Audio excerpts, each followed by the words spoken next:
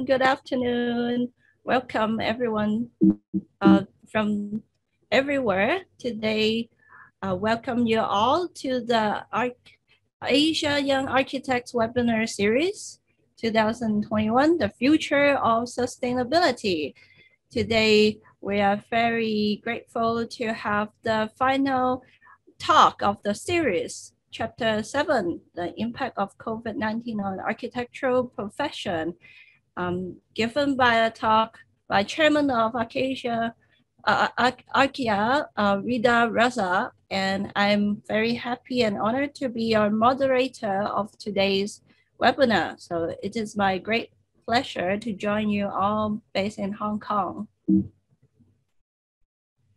So as I mentioned, this is the very final series talk of the July series of this webinar series. And we are happy. Let me introduce the webinar committee, Architect Desta, to share a quick talk for the opening. Desta, please. Thank you, Sunnie. Yes, again, it's very amazing to meeting all of the speakers and also the participants, moderator, and all the things. Like, I'm also very grateful to be involved in this kind of webinar because, yeah, I think like we always get a lot of participants with full of enthusiasm. Yeah, so here as the opening, actually, I just want to, because today's topic is a bit special because it's not only talking about architecture, but other things like archipreneur. So of course, one of the one that support the webinar is Extalia Hobbies. Just want to inform you a bit about Extalia Hobbies. So Extalia Hobbies is actually the wholesaler and a retailer for action figures, mostly for the collectibles for Japanese characters, as well as the Western characters. And we can provide the lowest price in Indonesia. We make sure that all the products are actually original, and then we also as one of the official partner from the Good Smile company, which is one of the biggest figurine manufacturer in Japan. We offer some products also such as the GSC and then Kotobukiya, Airstream, Ichiban-Kuchi, and other things. Also like a Gundam, if you know the big robots in Japan. Yeah. And our store actually both online and offline. We have here, as you can see in the pictures, actually our store are in Indonesia, but if you are living in Singapore and Malaysia, actually you can find us on Shopee. Just simply type the extalia.sg or extalia.my. Yes, like I said before, the physical store actually located in Yogyakarta, but we can deliver items to all regions in Indonesia, of course, including the Singapore and Malaysia. And before COVID, actually, we actively held some events as well. So I hope the pandemic will get over soon lah, so that we can have a lot of people. And of course, like I miss this kind of crowds. We can have a lot of amazing events. So other than figure, we also have some Japanese merchandise, cosplay, etc. And if you are interested, please kindly visit our website at www.extaliahobbies.com or Instagram at extalia_hobbies. So actually, this might not 100% related to the sustainability architecture or other things, but we want to support the movement of the sustainability because we realize that this is actually the very important things for our future. And also, I think this pandemic is really pushed us to become more resilient. So I think today is very amazing. Ridha will be the best speaker for this because he is an archipreneur with too many ideas. Like it's always very fun discussing with him with a lot of things, a lot of ideas. So again, thank you for coming and joining us today. And I'm also looking forward to today's presentation and also discussion. All right, thank you, Sunnie. I'll pass back to you. Thank you. Thank you for the quick sharing.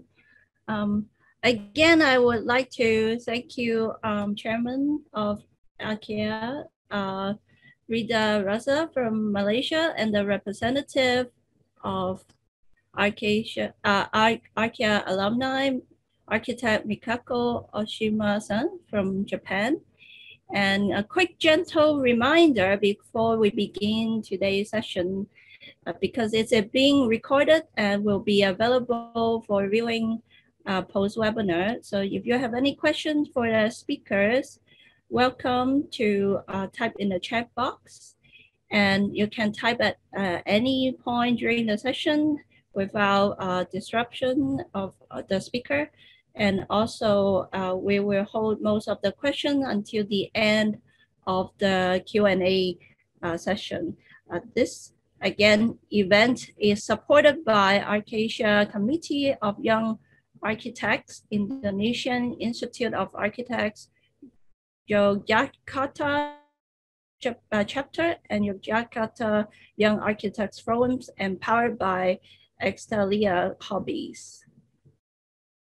Okay, let's start. So this is the quick agenda of today's program, and we will have it split according to the speech. We will have a quick sharing from myself as your moderator as well, and then we'll go into the meat of today's program, which is shared by speaker architect Ridha Razak from Malaysia, and then we'll have the Q&A section at the end. So first of all, I'm very happy to be here today based in Hong Kong and joining this webinar as one of the final talk of the series. A quick introduction of myself. I'm also trained as an architect in the States from Berkeley and MIT, practice in both sunny California and very windy Netherlands and humid Hong Kong. So where I'm now based off. And I have my startup called the Sosa Architect Urban Design Studio, practice since 2011, and now working on promoting inclusive innovation in smart city development in Hong Kong with the MIT Hong Kong Innovation Node.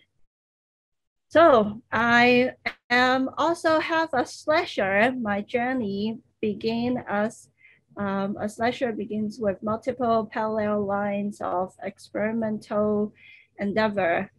First of all, I was researching with my related topic on urban mobility and smart infrastructure with teaching, and also practicing almost a decade ago.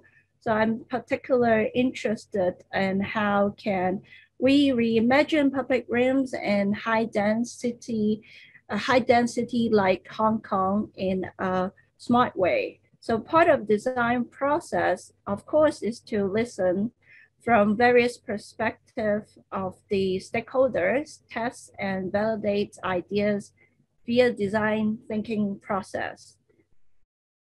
And then since 2019, I have started again another exciting journey with the MIT Hong Kong Innovation Node, which is directly affiliated with MIT Cambridge, Boston, and it is cold and windy, by the way.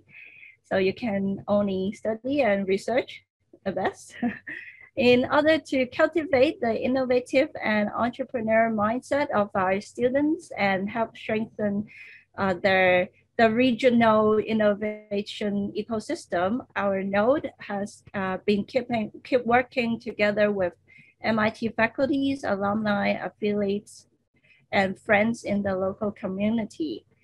So as its name suggests, the innovation node creates synergies and connection using scientific knowledge to solve problems. And we educate and connect by leveraging MIT alumni and friends and within the region. So quick discussion, because we have been talking about the COVID, and of course there is a lot of things recently talking about smart city because it's such a buzzword. So I would like to take this opportunity to also remind us that a livable city is one that continually can create and improve those physical and social environment with the community resources resources and also can enable the people to mutually support each other. And with all the function of life they need or the development of their career or of their essential to their maximum potential. So the SDG goals are actually a very good reference point of a framework for a better livable city, for sustainable development for all cities around the region. So I would like to remind this as the beginning. So also I would like to quickly share that the work that has been done by my team at the MIT Hong Kong Innovation Node. The stories begin with a research project supported by JP Morgan in 2019. We have completed a Kowloon East Inclusive Innovation and Growth Project report looking into an area in blue showing now at the screen of Hong Kong. Although Hong Kong is a very small place, but still with a significant number of people, with 7 million people living in this very dense city. So this project aimed to profile the challenges that our city faced socio-economically by the people and within the region. And phase two, we also aim to carry out smart city activities to lead to boost inclusivity and innovation and growth for the Hong Kong community.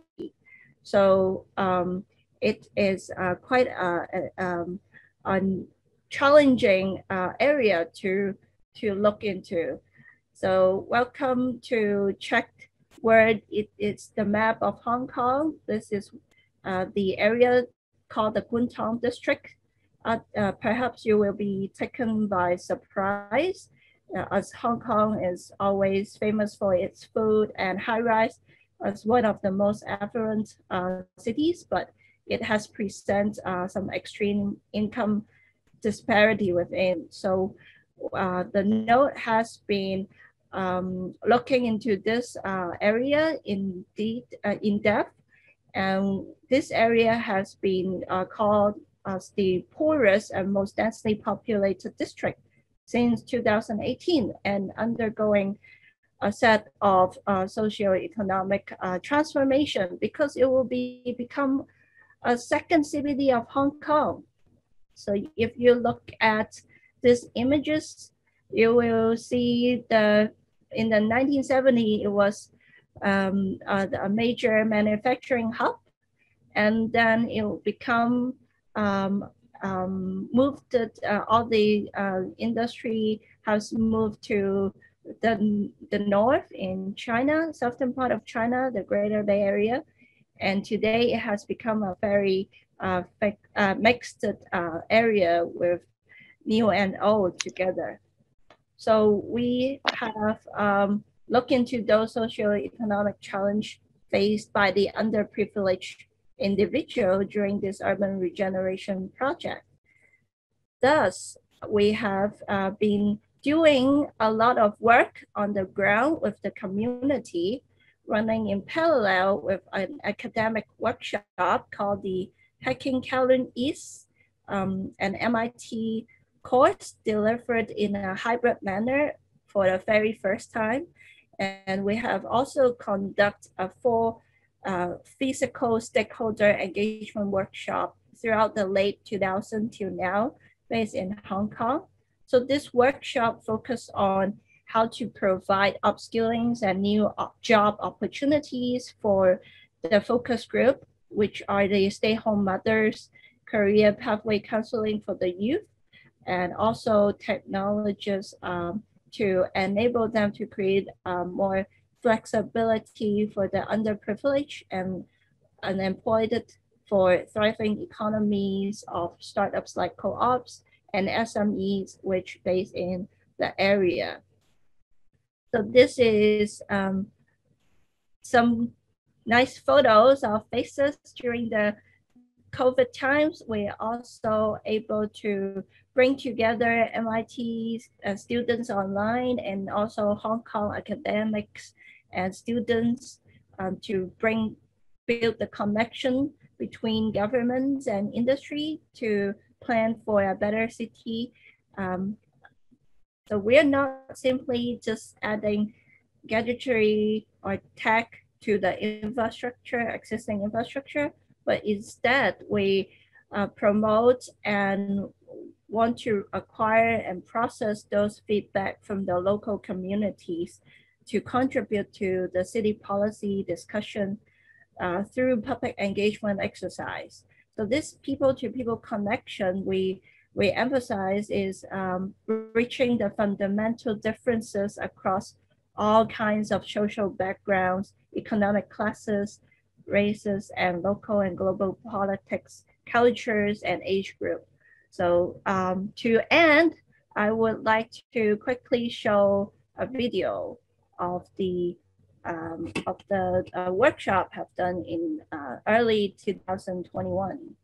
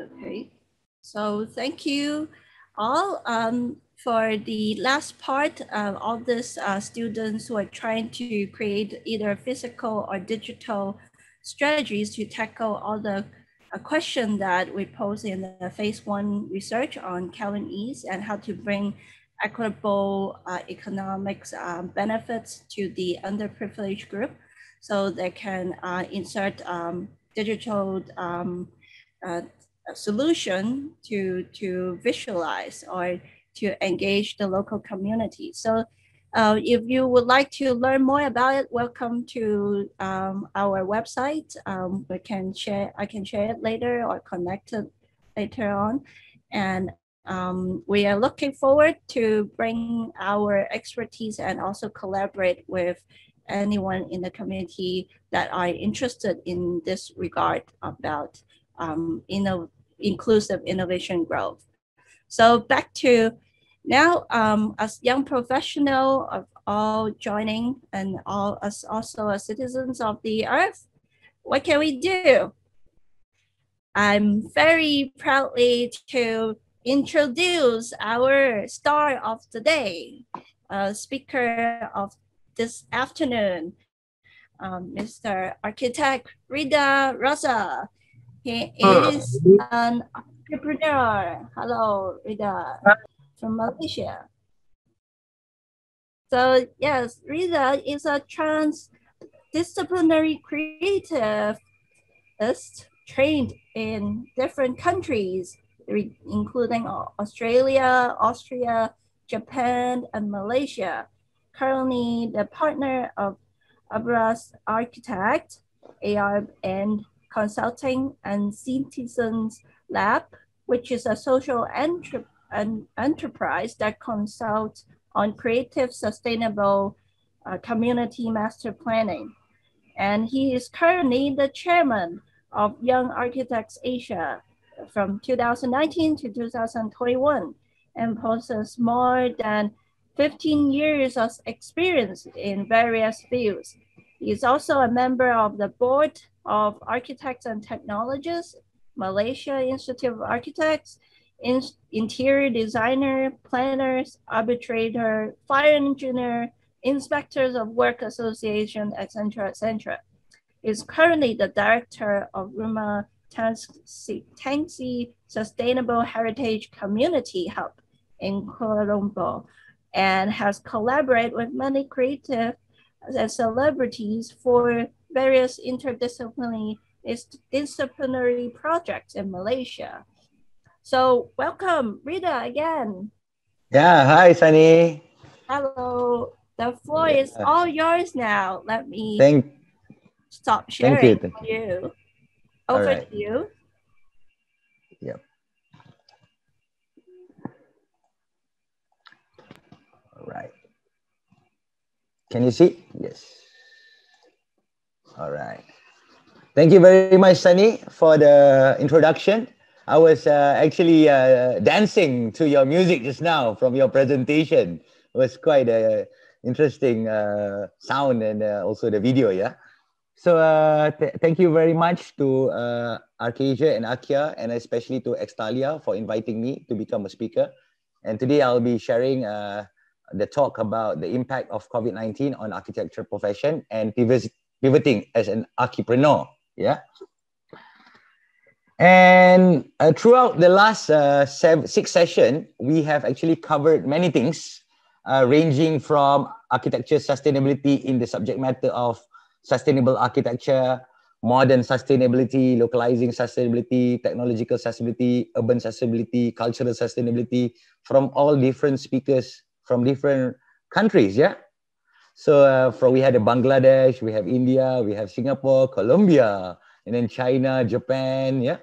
And many others. But today we'll be not talking so much about sustainability, but we will be talking about architect sustainability, which is a little bit of a different angle towards the talk about sustainability. Yeah.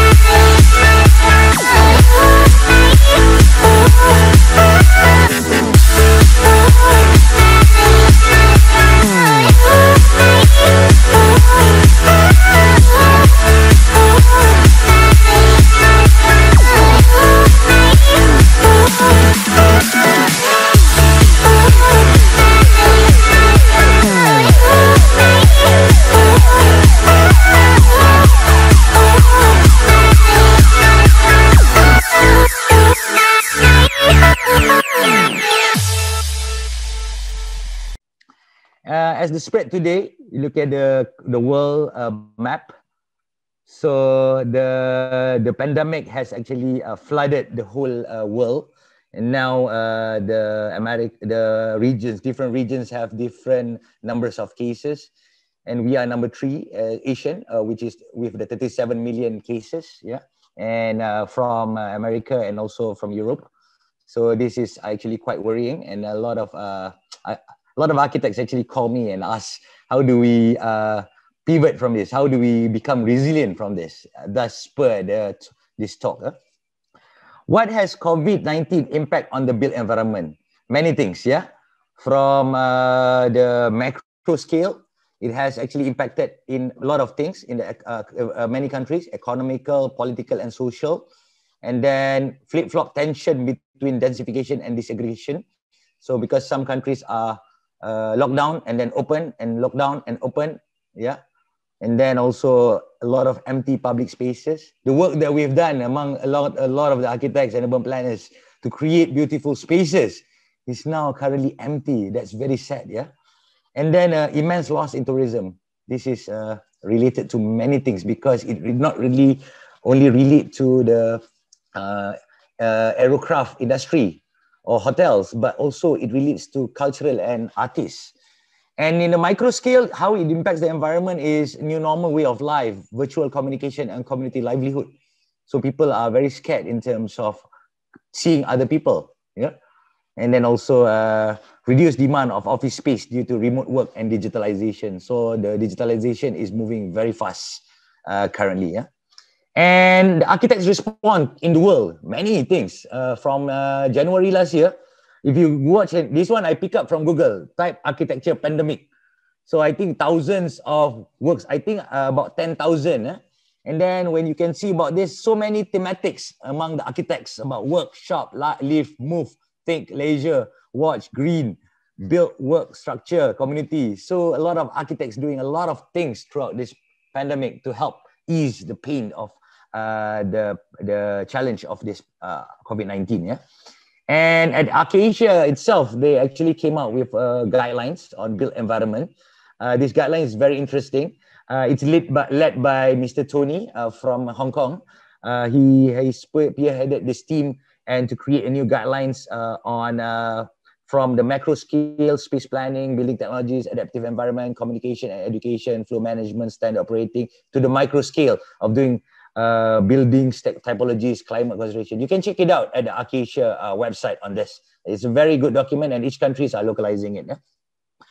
And architects, architects always think about everyone. Yeah, but except they always forget about themselves.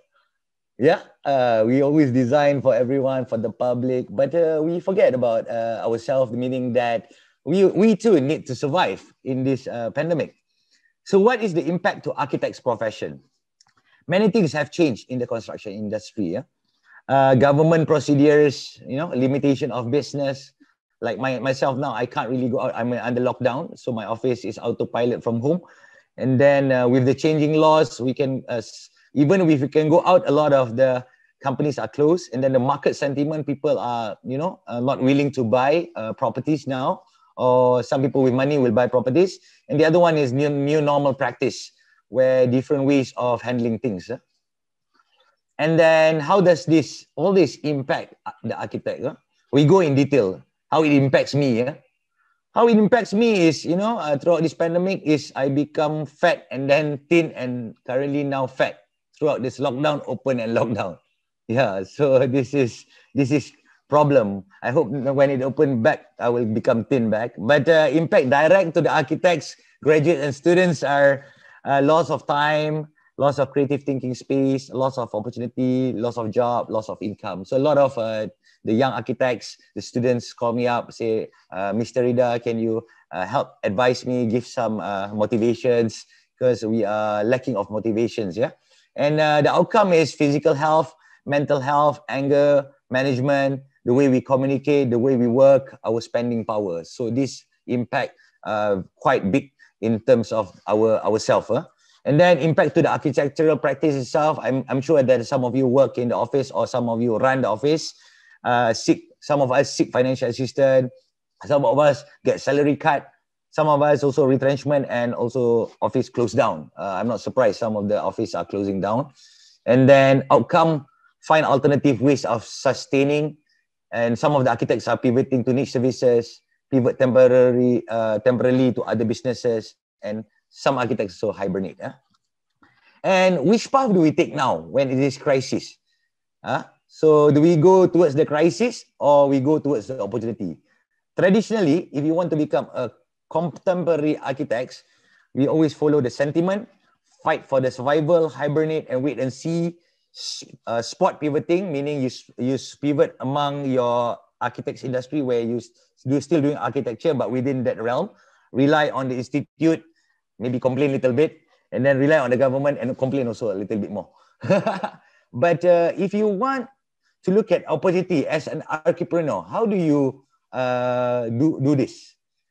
Look at it at a different angle. You have to anticipate the sentiment, thinking to innovate.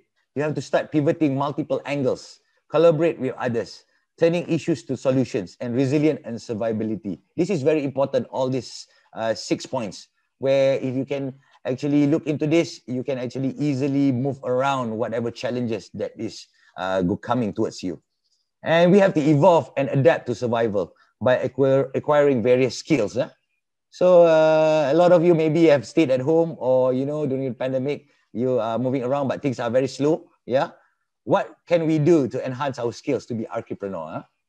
Skills for the future. I'm sharing you a lot of tips that I have gone through for the last 1-2 years, or maybe previous years. Is under the World Economic Forum, they put in 2025, 5 skills that is very important: critical thinking, analysis, problem solving, self-management, and active learning. Yeah, this is very important, because if you want to move forward, these 5 criteria, and else actually another 2, which is the collaborations and also discipline, is very important. Yeah, and we have to have an open heart with an open mind. That's what Dalai Lama say. Yeah, what new skills can we explore? Let's see together. Yeah, first one, we have to reorganize ourselves, develop our mindset, be positive and forward thinking, and then surround yourself with people that is positive. Learn to listen and communicate, innovative and flexible and be adaptable, discipline and execution of thinking, collaborative and empathy towards others. The other part that you can actually start looking is enhance structured critical thinking skills in life through business models, yeah, and also structured tools like business canvas. This is something that you can explore. And then I think a lot of the architects here always use SWOT analysis. That is quite common in universities or practitioners. But there are other tools that you can use, like PASTEL, PDCA, Plan, Do, Check, Act, Porter's 5 Force, and critical success factors. So if you know these kind of tools, you can actually pivot easily in terms of creating your new business, or new ventures. And throughout this pandemic, a lot of new thematics, like I showed you before. We should analyze current architectural trends, the upcoming trends, which is emergency architecture, and people looking into personal space, home, functional build intervention, and then economy, gastronomy, the way people are actually doing their restaurant in a different way. Some of my friends are doing cloud kitchen, and some of us are actually trying to build up the drive-through restaurants. Yeah, very interesting. And then landscape intervention. How do you get people back to the open space? And another part of the part of understanding is the business trend that is happening. One thing that architects is lacking is understanding the supply and demand chain. So last time, traditionally, we always supply and look for demand, but now it's different because people are, during pandemic, are very cautious. The business model will be different. You have to study the demand before going to the supply. And then a lot of new young ones, the young ones are talking about social enterprise model, how architecture can become social enterprise. That's very interesting in the future. And architecture franchising. This is something I heard in Clubhouse. They were talking about how do we franchise our architecture business.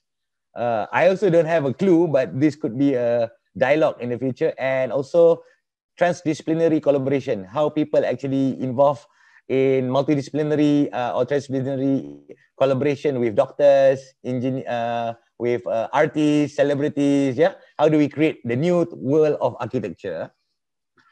And from architects usually, when we talk about enhancing self-technology and adoption, we always talk about enhanced digitalization delivery skills. We never talk about the whole full life cycle of what we do to need to do a business of architecture. Number one is actually enhancing digital marketing skills. That is very important. We look, because a lot of the architects look into a silo. They look Instagram, Pinterest, Facebook, TikTok, Clubhouse, Green Room, Medium, and then what's that? The other one, yeah, as just Twitter, yeah, just a medium of putting them outside there. But you should look at it as integration. You should know in terms of how it's used, yeah. And then the second part is enhanced business procurement skill, work sourcing, you should know there are available softwares that's around, apps that's around, Fiverr and Freelancer, Service Marketplace, and WhatsApp Business, where you can actually do your business, and payment gateways, whether it's fiat money or also crypto money. And there are other royalties platforms that architects can put their work, like Dreamstime, NFT, the Shuttle Stacks, and also ACYA. And then comes the normal thing that we always discuss, operations of architecture office, talking about Zoom, Google Meet. And then a lot of architects now like to discuss in Discord. That's very interesting because Discord, they can actually put all the notes of proceedings and meetings. And then 3D communication. I like Autodesk BIM 360 because now we can actually discuss virtually and looking at the 3D together. And then also other tools like Trimble, VR tools, React, Visor, Janus, Avid, and then cloud storage. So these are important things. And when you look at this, you have to look at it as unison. It's part of your business or ventures. Enhance digital marketing skill. A lot of architects, actually, most of the architects do a lot of content. Just that we always put it at the final product. It's very important for you to actually bring the content and value each of the content, because each of the content is valuable in different platforms of the social media. It can be in the social media, different platform is used for different ways. Facebook is, you can actually share and also engagement in analytics. Instagram for your portfolio, and then YouTube for your communication, Twitter for your trends, LinkedIn for your collaborate, especially professional, Pinterest for your ideas, and G+ for your integrations. And with this, you can use your digital marketing. And you can enhance your business procurement skill through going into Fiverr and Freelancer. Throughout this pandemic, I actually collaborate with a lot of young architects using Fiverr. So when my office do work, and then actually I send them sub works to help me with the animations or whatever there's needed in the project. And the other one that is available is Autodesk Service Market Provider, which actually you can market yourself in there and put your 3D assets. That's a very interesting tool that not a lot of architects are using it. And enhancing digitalized delivery skills. Now, a lot of people are talking about Industry 4.0.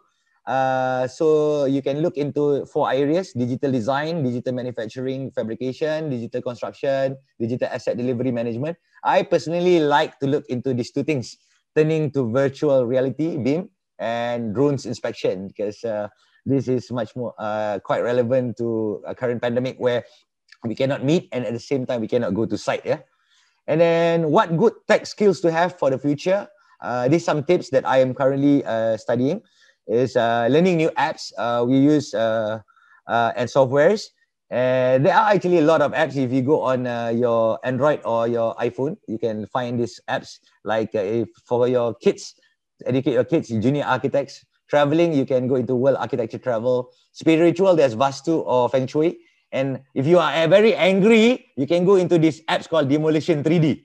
Whenever I'm angry, I go into this Demolition 3D and I demolish all the buildings. And then other fun tools like creative, like Procreate.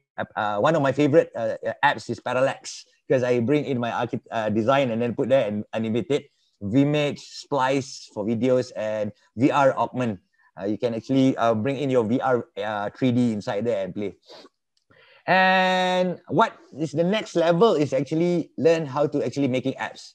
There are these apps called Flutter online that you can actually use, which you can actually do your own apps. You can learn on YouTube. A lot of my friends learn it in link Flutter and then use Firebase to upload it on the apps. And then the other one is a lot of architects are starting to look into 3D streaming exhibition services using Gather or using Hexaffair to do exhibition. This is very interesting because next 2 months we will have an architects exhibition. So they are doing full 3D streaming online for all the universities. Show you. And then the other one is curating architectural tours. I've noticed that during the pandemic, some of the architects are doing this. You can see this video. This village. So she's doing architect Antia from Penang. She's doing a visit to Tibet. So a lot of architects are slowly going into virtual tours. And another areas that you can look into is blockchain. So when we talk about blockchain, we are very confused, no idea about it. But there are actually 10 areas where we can actually study. I've narrowed down to the architects, which is the supply chain management, contracts in the construction.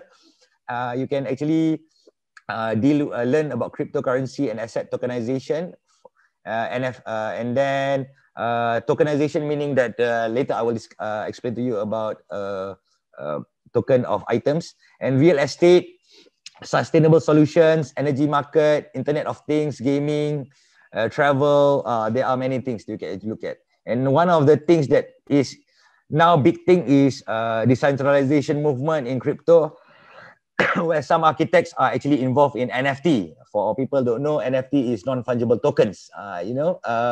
This is an architect named Rid Hong Yi. She actually sold her work, I think a few weeks ago on Binance market, which with a lot of money. And then some architects are doing an 3D visual of future metaverse. And metaverse, some of the architects are actually designing exhibition spaces in crypto voxels, and also maybe in the future Decentraland. Yeah, so it's quite advanced, but you can actually go online and study this. And those are all ideas. How do we actually apply this to our real life? The skills, how can we pivot for our survival? So while waiting for my projects to recommence, these are some of the projects I'm working on since last year, and now I cannot actually move the hotel project, the stadium, and also the fire station. I cannot move because it's always locked down. My supply chains are all stuck. But the interesting part is now I have to think, how do I pivot to the next movement? So what I did was I look back reflect at my architect's journey from my university, where I actually studied in Taylor's doing IT, and subsequently doing architecture and legal, and my architecture practice, and also all my companies that I have set up throughout my experience in doing interest in training, social enterprise, and digital technology.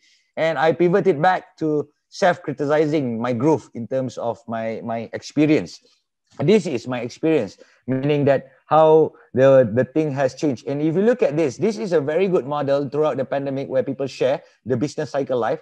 Where is the best place you can position yourself? If you are a startup or student starting up, you are here.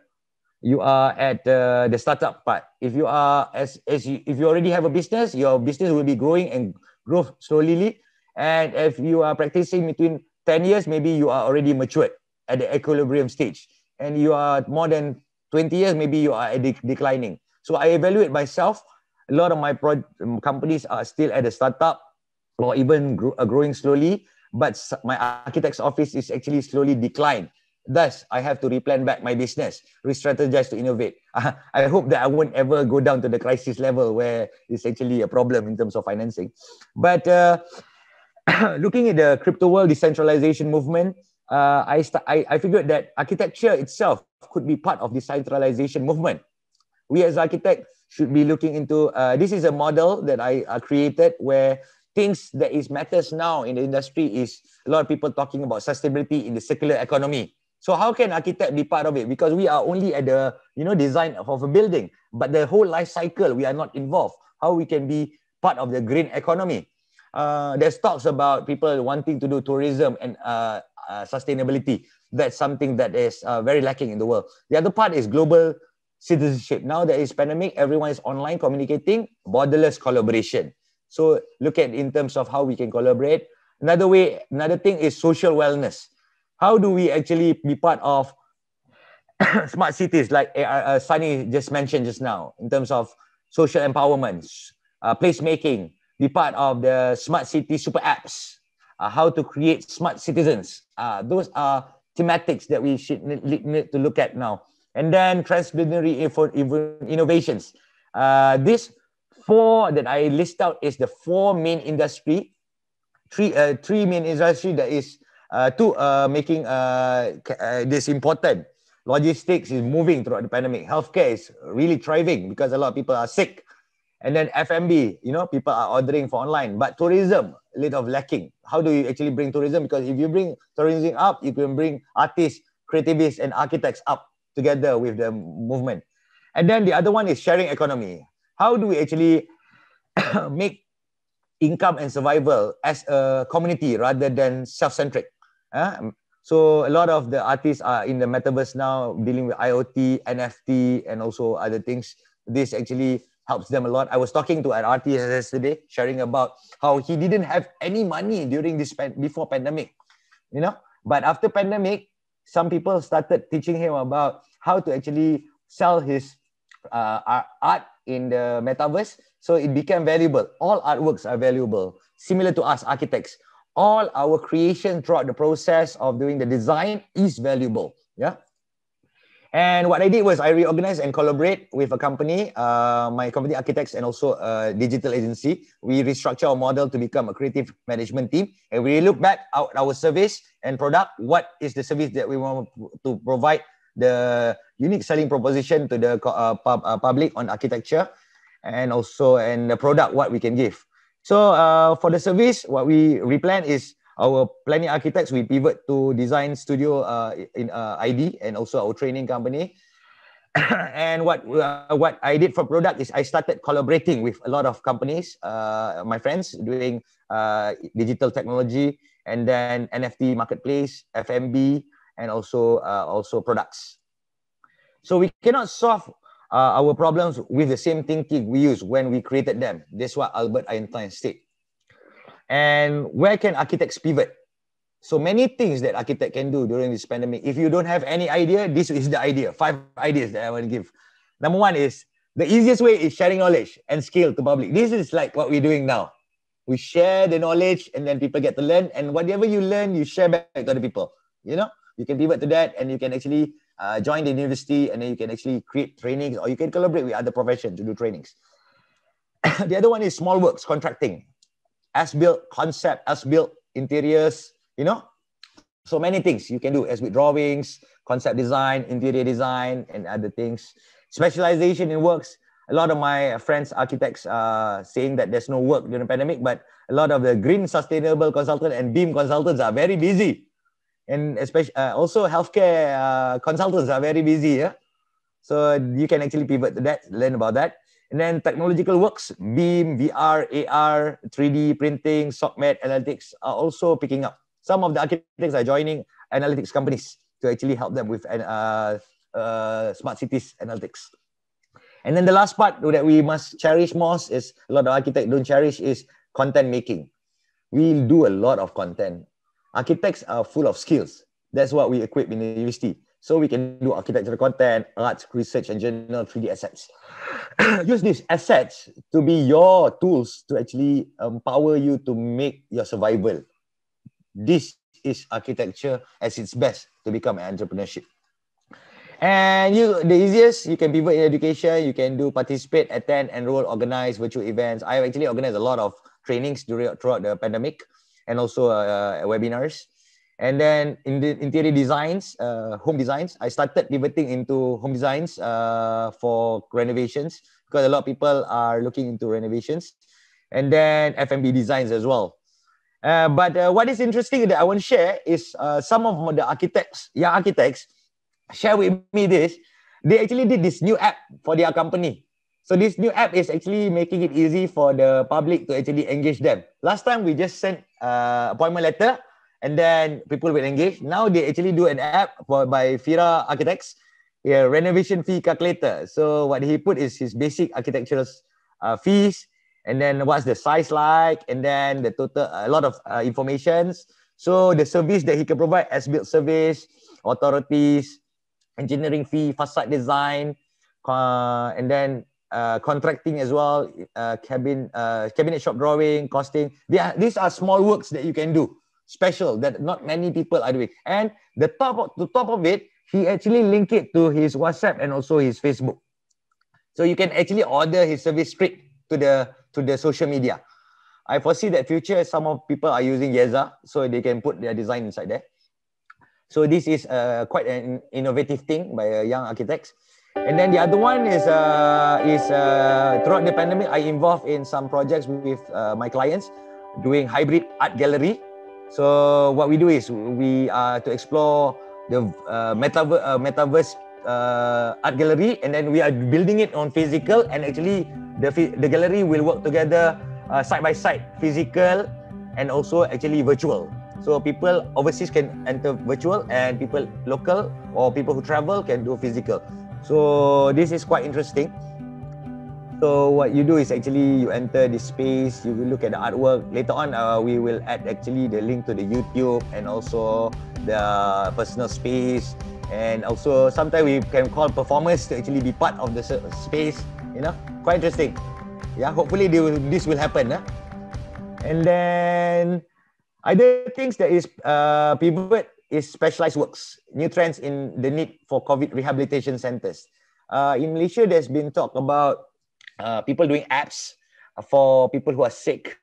And then post-pandemic, a lot of people needs rehab, especially the frontliners.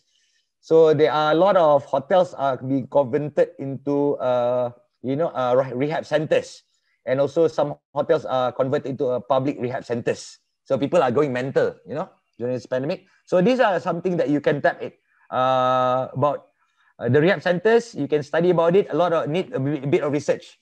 I myself got some doctors who are actually pivot in technology. They actually call me and then give discussion about what are the components in the hotels. This you can pivot on this. And especially competitions, you can join a lot of competition. There are a lot of competitions happening now. The toy Arcasia, esports and placemaking. So you can join this, submit your work. Content making is very important. You always do new contents, looking into your thematics. Like myself, I like into sustainability. So I put everything about sustainability in comic form. So that's how I translate it to the public and also to kids. And then creative diversification, use your strength and skill.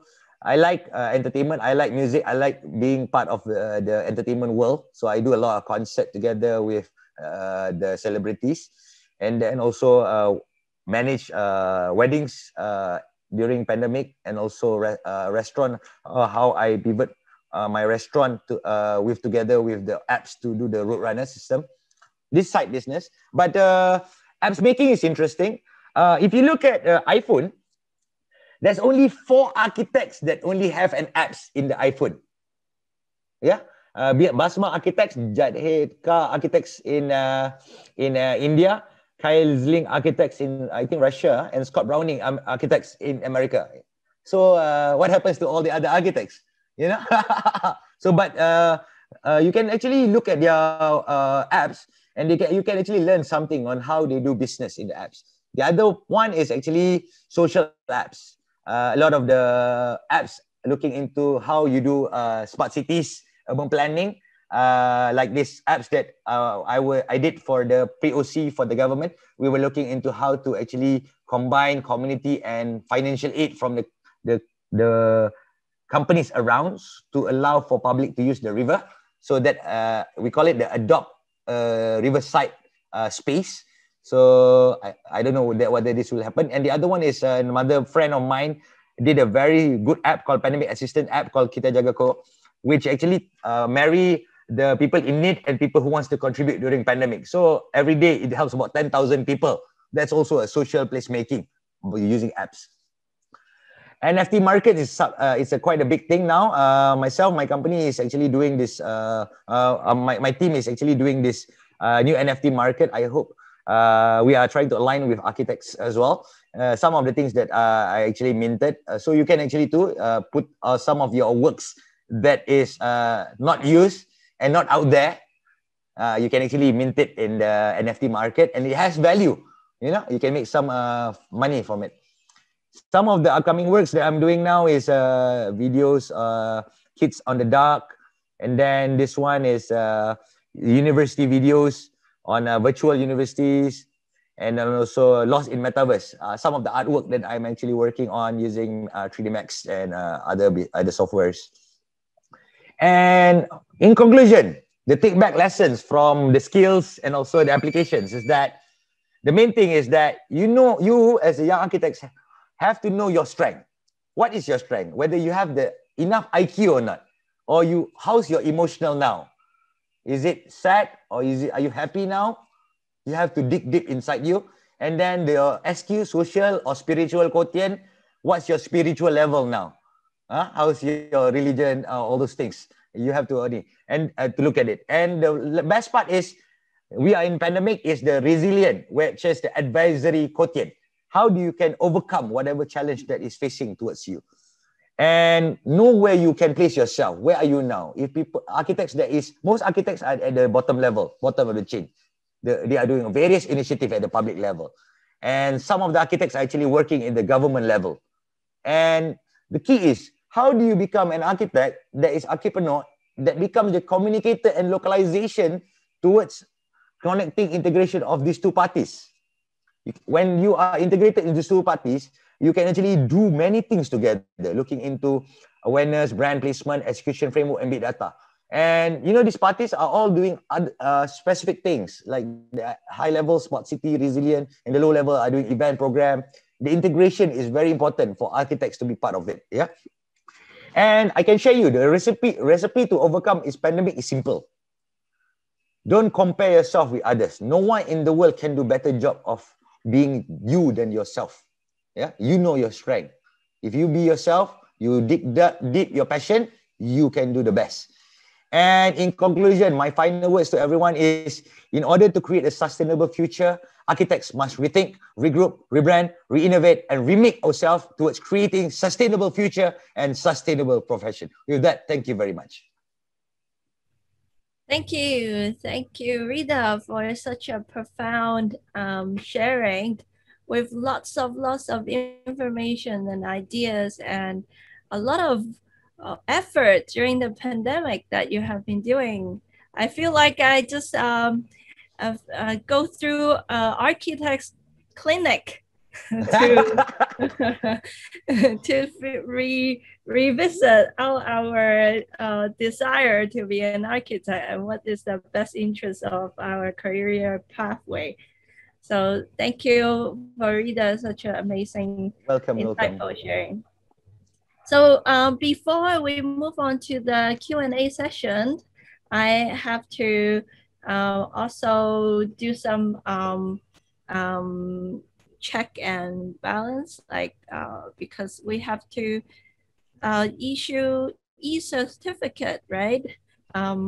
For people who have joined this webinar, congratulations, we will be providing you a participant certificate. So please kindly be reminded that to those who want to get it, please fill in the Google form, which will be shared in the chat box shortly. By Dexter is already there. So remember, it takes time, so be patient. We will process all this with the help of the committee, and then you will get the e-certificate. Thank you all. And once again, we have to thank you, Ridha, and also the sponsor of the by the Arcasia Committee of Young Architects, your Jakarta chapter, and your Jakarta Young Architects Forums, and powered by Extalia Hobbies. And also, I need to remind a very exciting opportunity for you all the participants of today, to register for this Asian Esports Center Design Challenge, which is, the deadline is today.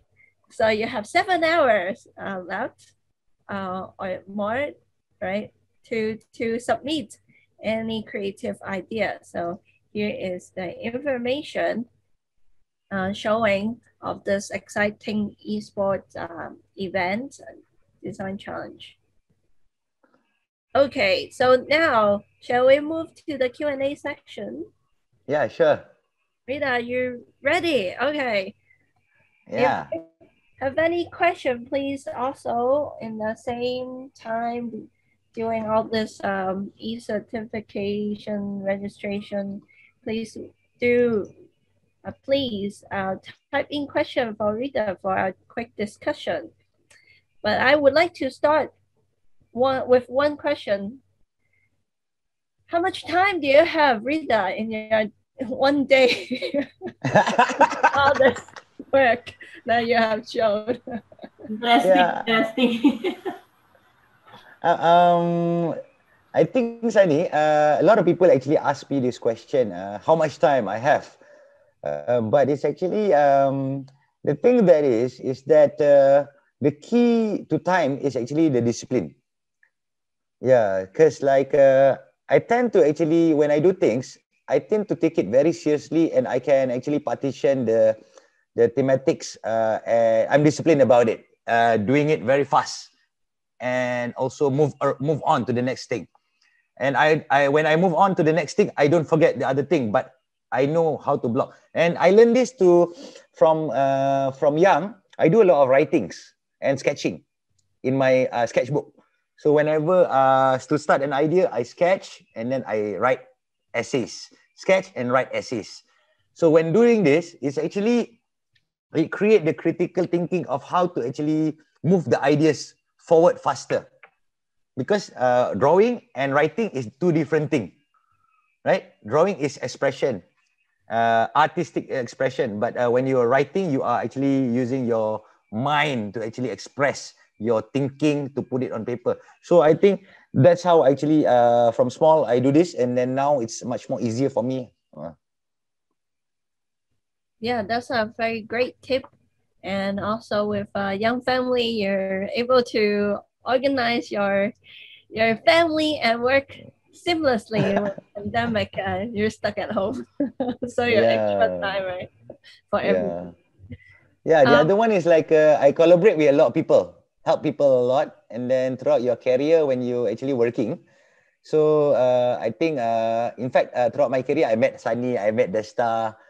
So we collaborate together. So that's happening in the local scene where we meet a lot of people and we collaborate. I mean, if you put yourself surrounded by people that is positive, you will get positive people. Very true, indeed.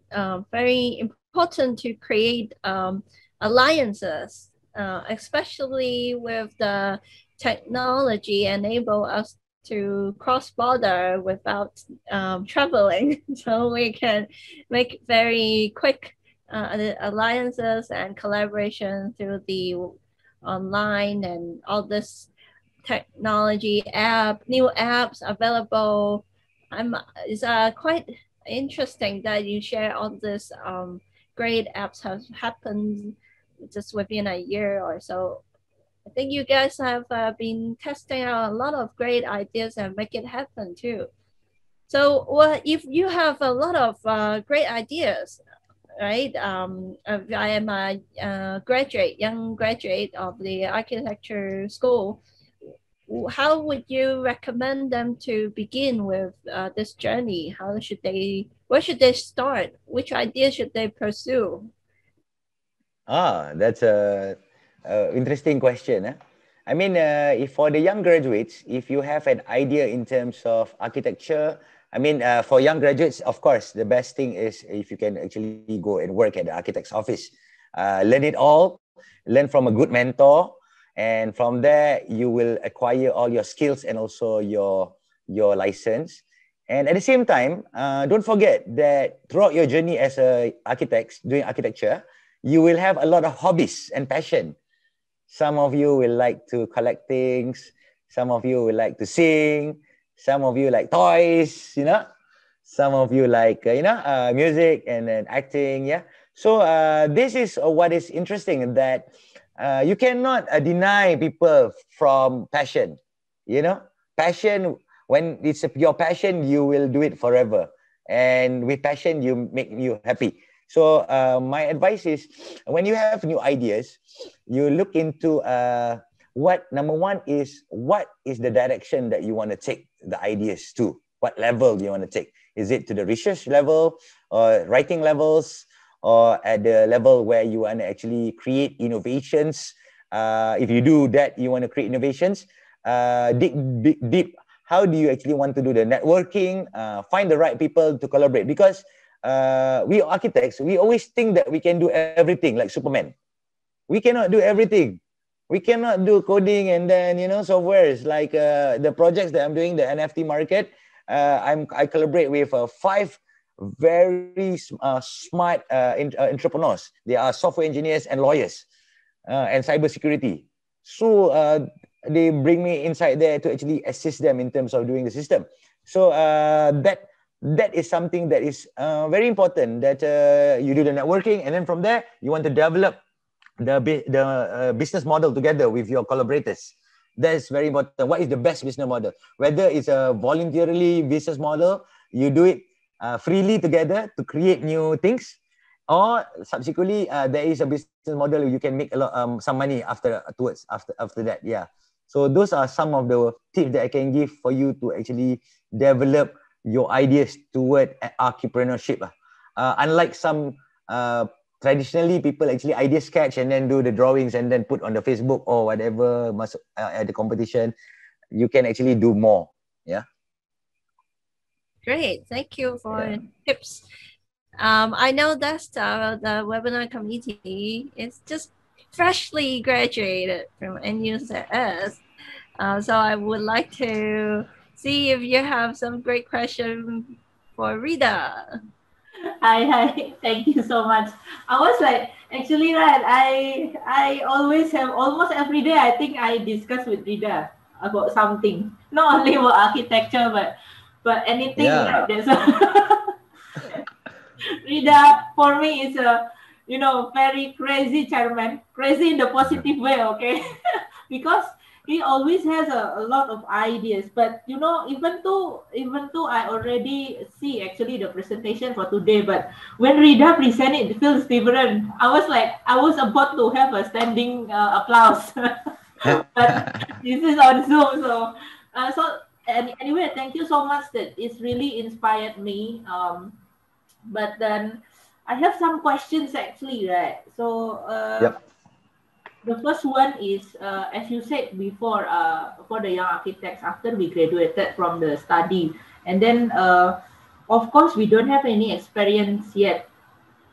This is, I think, this is where for me, it's quite problematic, because if you don't have any experience, because you know, in school, what they teach us is mostly, it's not 100% happening in the real project. And when we do the real projects also, there are a lot of things that is happen that we never know in school. That's the problem. So we learn by doing. That's for me, but I don't know the others. But what happened to me is something like that. So now, in terms of the you know, our resilience, like in this situation, like a COVID thing. For example, fresh graduate and then join a big company, and then you know, start to work, become one of architects. Usually in the big company, we have a responsibility in a certain thing, and then we're doing that in the, you know, maybe a few years, and then after that suddenly there's a COVID thing, for example. But you know, we got already our position here. But we, you know, because we are doing and we are working in such a big company, and we don't have any time like you, because you do your own work, and then you can, you know, try to plan your own time. But if we are working in such a company, we cannot do that, of course. And our time is like we have to dedicate it for our works. So cannot think about the hobby, cannot think about having another business things. So so my question is actually, how the people who already in this position can handle this situation like the COVID. Because suddenly, for example, the company will close down, or they fired some of the staff, including this person. So do you have any thoughts, or do you have any advice for this person? Because it's just started, right? Yeah. So actually, Desta, a lot of my friends from big companies call me out.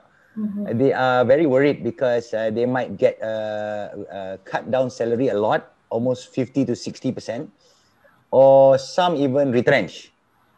some of my friends being retrenched from big companies. So what I see is that how do they actually overcome this? When we talk about this, they share that they actually look back at what is their SWOT analysis, their strength and opportunity. Yeah? They look back at when they are primary school, they are high school, and in university, a lot of skills that they developed that they forgot about it. Yeah, some even are very good painters. Some are very good sketchers.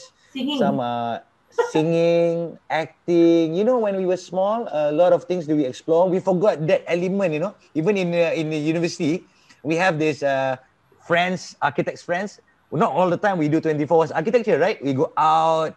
You know, that is actually the things that you are actually good at and you love it. So what they did is actually they bring that back. Some of my friends are very good at artwork. So they actually start to doing models, small models, and sell it on Shopee. Yeah. Some of them actually do, like the mask, fast mask. But architects are good in graphics, so they merge the graphics together, extrusion, all those. So a lot of this from big companies, they actually lost when they go out. But one thing you cannot one thing that they learn. One is big companies, you can actually get a lot exposure in big projects. That hence you have a lot of high level tech skills. And then the other one is networking. They have a lot of networking. So when they move out, it's just a matter of how to look back and use back what they have, their tools, which is the networking, the technology that they have learned, and then the networking of people that they have actually met in the company itself, where a lot of the company people already also move out, right? They go to other businesses as well. Not all go into architecture. Some are doing other things. So the key is actually how to actually leverage on what you already have. Once you leverage on what you have, you bring in the element of passion, and then bring in the element of inspiration. That will create something that is happy for you. Yeah. Right. All right. Yeah. So nice. I would like to add on that point too, because Yeah. we are basically also facing the same pandemic at the same time, slightly more differently in different contexts, but we are a community-based, activity-based, physical activity-based workshop type of NGOs, right? Or education institute. So what happens if everyone cannot travel into Hong Kong or outside to have tours? Then we have to think of new ways of doing things. So we think on we make use of our space that we have, and then we hybridize it, like, or we acquire some external or additional audiovisual system, and then make your presentation and your face in two separate TV screen 1-to-1, so your face like, oh, that your professor is right in front of you, but 10 times bigger his face even. So all this are things that as educator also trying out differently, because architectural studio is very require different skill set to be trained, right? You have to go to studio every day physically. Yeah. So that's where creativity also have to come in, and we sit down and think positively, and then work together with others and try it out different things. Cool. So another thing, I think it's also related because we just got the message on the chat box. My second question is actually related to this. So I saw that there's some young architects are creating a kind of marketplace for house design. I think I showed to Ridha already before. But architects is always, because we are in the associations, we have a talk about the ethics and other things.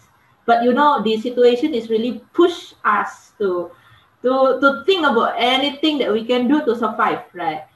So this kind of thing may be actually a good idea, but you know, I don't know. Do you have any opinion on this? And then maybe you can continue to answer the the one on the chat books. I think it's still related. Thanks. Yeah. I mean, this is a very difficult question to answer, Desta, because different country, different rules. And recently, I saw one of the Arcasia country. They actually put in control of content in their architects rules. Regulation that architects cannot simply put any contents without any proper regulation. But for for in this pandemic, people need to survive, and when people do it, then you have to do what you have to do. But for architects that is trained as an architect and then after that graduate, to legalize yourself, it's best for you to register with your board of architects and also the associations that will create credibility to yourself. So once you put your credibility to yourself, then you can actually look at the parameters of where you want to pivot your business. If you want to do architecture, definitely you have to get an architecture license to do the architecture. But if you want to pivot into something that is related to technology, you don't need an architecture license. You can be a graduate license as long as you are credible, and then as a link to the Architects Institute, then you can pivot to your technology, at the same time respect the institute or the rules of the architects. As simple as that. Yeah? So like myself, I do a lot of business, and sometimes, not to say a lot of people happy with me in the start, I encroach with other territory. Some people not happy when I encroach in interior design or planning, because I have to respect other professions as well, because I don't have that degree, but this is part of the way that you don't bulldoze. You find what is the proper channel to do it, like maybe sharing session, meet the people who are in there, discuss, and then do it properly. Yeah? Because if you don't do it properly, people will attack. Once you attack, you have to prepare your mental how to prepare with the attack. So this is something like you have to experience this, but subject to how you do it lah. Like myself, I tend to take a little bit step back. I think the risk first, and then I plan out, and if the risk come, I will face it. So little bit difficult, the question. Yeah, but and for that question, I think your institute can answer that lah. Okay, depends on the association, but yeah. I think this kind of thing is always be like a pro and contra lah, in every association, right? In every country. All right. Yeah, why they have this regulation? Why they have this regulation is because to protect the public. Yeah. That's the thing. You have to remember, it's not actually protecting us as architects. Actually protecting the public from the construction. Yeah. Safety hazards and everything. So that's why the regulations is very important. Yeah. So it's echoing what Rita also mentioned in the beginning. We cannot do everything by ourselves. We have to find the domain experts and collaborate with them. So create a bigger pie for everyone to enjoy and work together what they are good at. So sharing economy. That's Sunnie. Sharing economy. Sharing economy. It's like Grab and Grab and the rest of the new apps, right? Yeah. Now even Shopee have a Shopee food. Yeah. Oh, Shopee. Yeah. Shopee. Shopee food suddenly came out. Maybe we also open to other friends who want to ask question there. Yeah, just go on and open your mic and post a question to us, to Rita. Yeah. Oh, there's question there in the chat box. Maybe he's shy. We're not asking directly lah. Oh, wow. A very, very sensitive question. No, challenging question. So, hi, Rita. Do you think that our profession will survive in the future as doing business are getting more competitive and costlier than ever before? Yeah, I think this question is very important because a lot of people start to re-question this during pandemic. The answer is very simple. Our profession will always survive because it has been around there since day one when the first human being was around. Shelter, with shelter that creates, needs for buildings, or environment for people. So, of course, our profession will survive. Just that I think if we continue doing the same thing, because all the other industries are moving very forward in terms of trends, but if our industry profession doesn't pivot towards the trend of what is demanded by people, I think it's quite difficult. The hard part is artists, back in the old days, way last time when they draw, they actually make a lot of money. People pay them.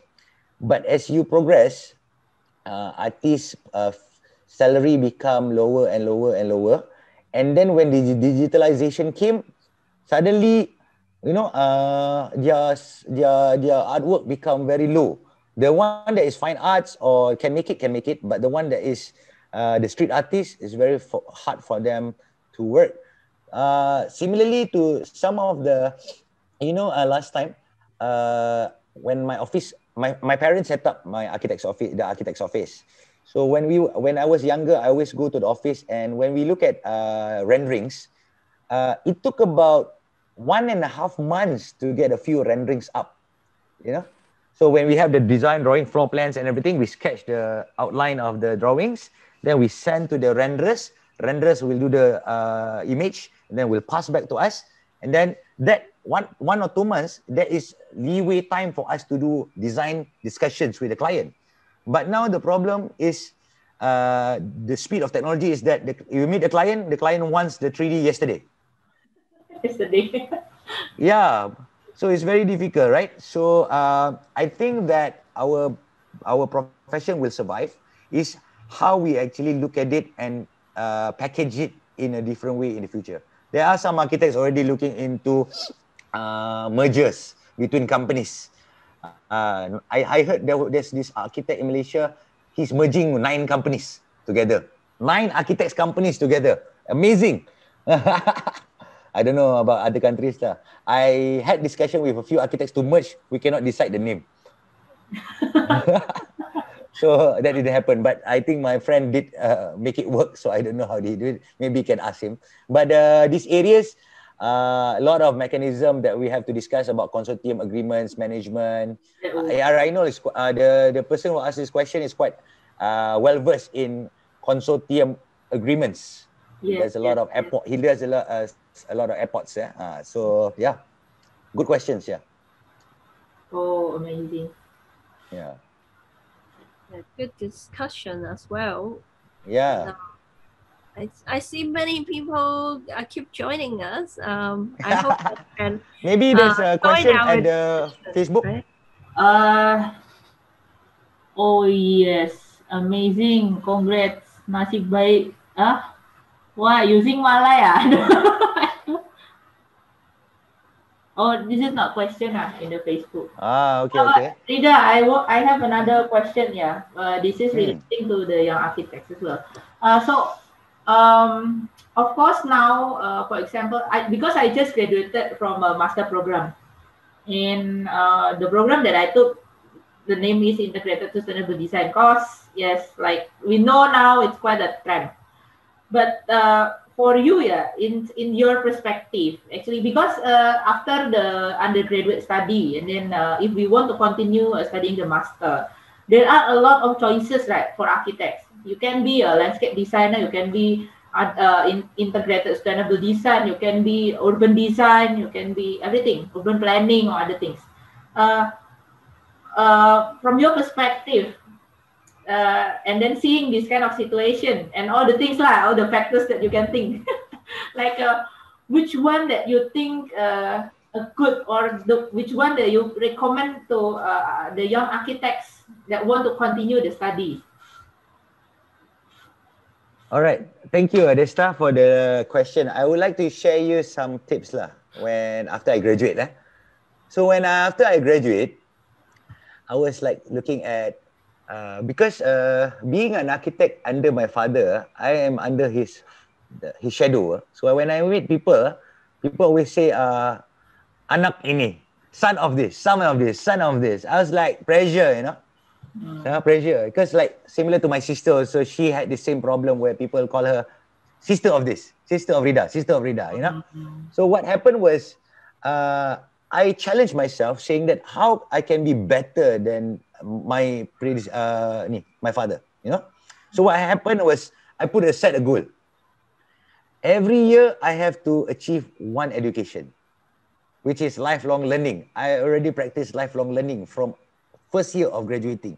So what I did was the first year is I went around looking for any short courses, and then after that, year by year, about contracts, about arbitration, about green. That's why you see now I have a lot of qualification, which actually I build it up from the first year I graduate. Night schools. I went to a lot of night schools when after I graduate. During the day I work until 6, 7, and at night schools. On the weekend, sometimes a weekend school. And then till a point where I'm ready to go to doing my diploma or masters. So I have to decide. So like I said just now, you have your passion throughout your working in your office. You will start to trigger certain point of interest. Yeah. So there's two routes to actually choosing the right course if you want to do masters or PhD, is whether you are interested in within the same realm within in the industry. So you can do, masters in project management, masters in sustainability architecture, right? But for some people like myself, I like the big picture. So I didn't do masters in sustainability architecture. I did masters in sustainable management, which is equivalent to business administration masters. So, it's actually how you look at it. If you want to actually be part of the industry within the content of the industry, so be it. But if you want to have a bigger spectrum of the wider angle, wider audience of people, so you can actually go towards that. But the key is actually one education is not the overall thing. You have to plan lifelong learning from after graduates and then postgraduates, and then after that, what you want to learn every year. Like myself, during this pandemic, I learned so much. Going to do webinars and also attending. Even I applied for some of the new schools for next year, but I don't know whether we'll get in on learning about heritage and also placemaking. This is now my interest in heritage. I don't know why I've been buying a lot of books on heritage. Maybe becoming heritage. Amazing. Yeah. That's great. I very concur with the lifelong learning approach, because the society is also changing. All these challenges also changes accordingly. And then what we're facing now is extreme climate too. So I think it's a great time for the young graduates to think about how can we be a better architects to the nature, right? Yeah. How can we embrace the natural resources into our flow of management or design system? Yeah. Actually, what Sunnie said was true. Actually, the subject of climate change, not many architects are into it. That's something that architects need to look at and do a lot of research in. Yes, and especially in the APAC region, where we have a tremendous abundance of natural resources, and we're developing quickly. And that's the point where we maybe it's good to stop and reflect what we are doing or the way that we have used to be doing? Is it true? Should we keep on doing that way or not? Right? How can we provide shelter yet in a sustainable way for both human and nature? Yeah. That's And then what I've been always thinking of. How yeah, if we and are then suddenly going to the Paris. foods, and then also the food sufficiency. Food, Yeah. how we integrate with our living, that's another part of it, Yeah. How can we close the loop? We designed our architectural profession is a little bit in segmentation with different silos. So that's create great problems. So the supply chain doesn't work when we have to reinvent the wheel. Has to be the whole system. So yeah, pass to all participants to think about and share ideas in your context. Yeah. It's in other words, it's like a living blockchain. How do we design our living blockchain? Oh, I don't know that. Blockchain also being criticized by the energy used, right? So Yes, correct. everything Yeah. come back to the source, how we can provide a long-term strategy for all this energy exhausting invention, right? Yeah, So that's even we digitalize it, it actually the energy is transformed in another way and store it. You still need data center, right? You still need yeah. That's a lot of energy. How do we actually create a circular economy to it? Yeah. yeah, like Texas got big energy outage and everything stopped, right? The blockchain Yeah. stopped, crypto also stopped. Yeah, I remember when I went to Japan last time, visit some of the cities, industrial cities. So a lot of the incinerators, they come out with a lot of the smoke, right? So they do the combustion, and this combustion they actually turn it into energy and return back to the grid. So we have to need to think about the whole cycle of circular economy of this. Yeah. So I'm very confident that architects have their creative way to tackle these challenges, not just to make ourselves fall back into a smaller position, but actually proactively engage this kind of challenges, and then you will help make our our profession be a better one, right? Yeah, I remember one of the past president of Singapore. He told us that architects is actually the healers of the universe. So I don't know whether it can be materialized or not, but some people don't think it's true.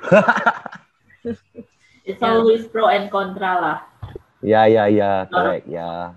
Balance. Yeah. All right. Wow, so All right. amazing. I think today's discussion is open our eyes wider, especially for the young architects.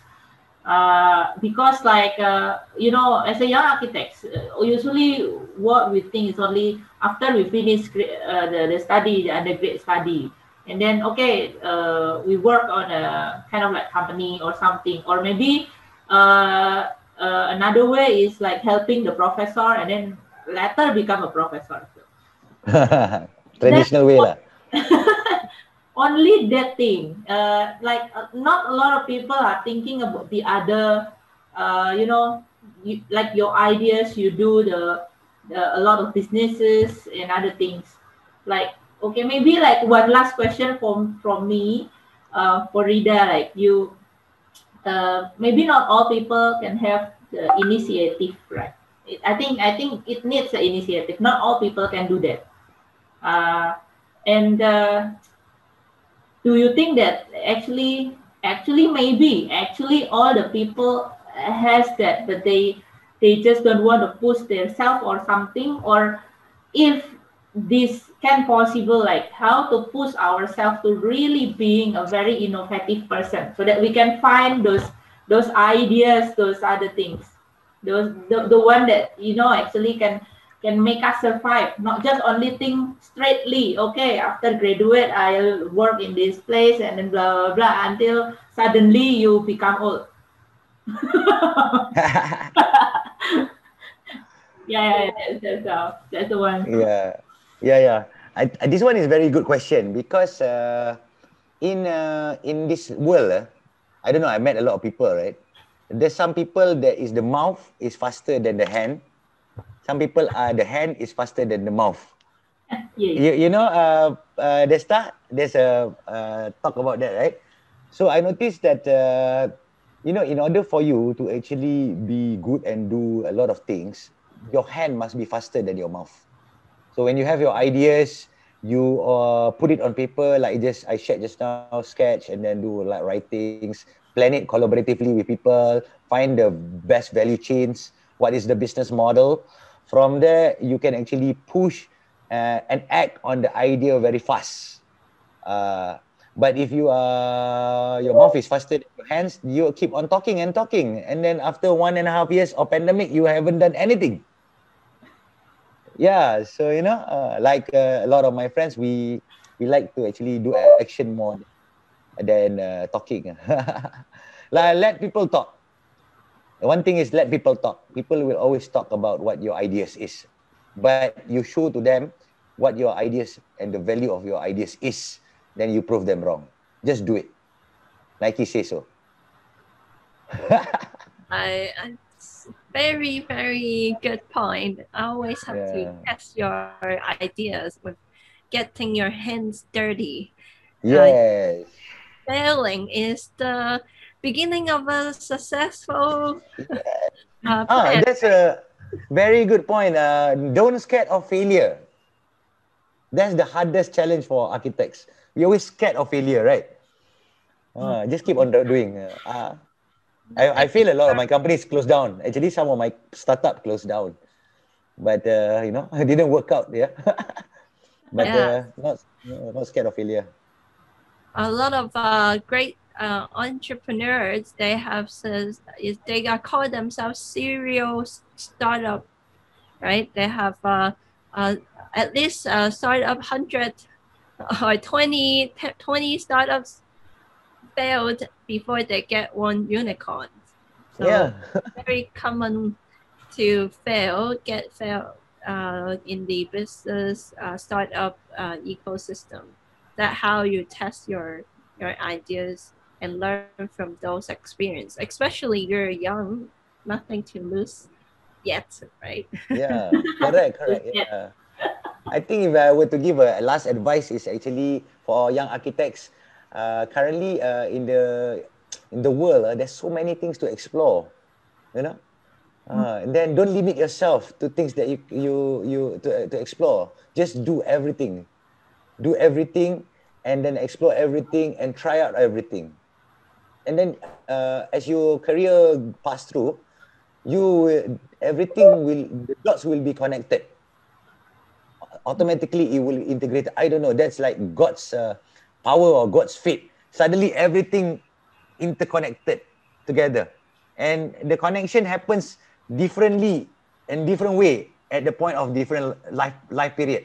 So that's the beauty of this journey. Yeah, live only once and do your best and live life to the fullest. Thank you. Bravo. Thank you. I'm cautious of time. We are uh, closing this session, right? So thank you, Rita, and thank you all the participants. And we look forward to other great events that hosted by the Arcasia committee next year, right? Next term. So thank you all for joining. Dasta, over to you. Hello, Alright. Ridha. Oh, We have one. Teddy. I'm Teddy from Indonesia. Ya, apa kabar Pak Teddy? Hey, luar biasa. Ya, Sama Pak. you are luar biasa. how to say in English, luar biasa, amazing. Amazing, yeah. Yeah? I Right. think, yeah, you already be a Superman. So, Ridha, All right. Yeah. Any question? I would like Teddy? to be friend with you. So can you give me handphone number, yeah? So we can keep contact Sure. each other. Sure, Bapak. You are very smart, yeah. As long I join this meeting, yeah, for 7 sessions, yeah, you are the smartest architect, right? Bapak. So, No. so I want to become friend with you. Alright, Bapak. Yeah. Great. Thank you, Teddy, for your compliment. Thank you for your compliment. Yeah, thank you for joining all the 7 talks. Thank you for your great support. Pak Teddy is our strong supporter in our program. Yeah, he didn't miss any of the program. Thank you, Pak Teddy. 7 sessions. 7 session. Yeah. You, remember for your certificate, fill in the form. So you Thank get you, all Pak. star.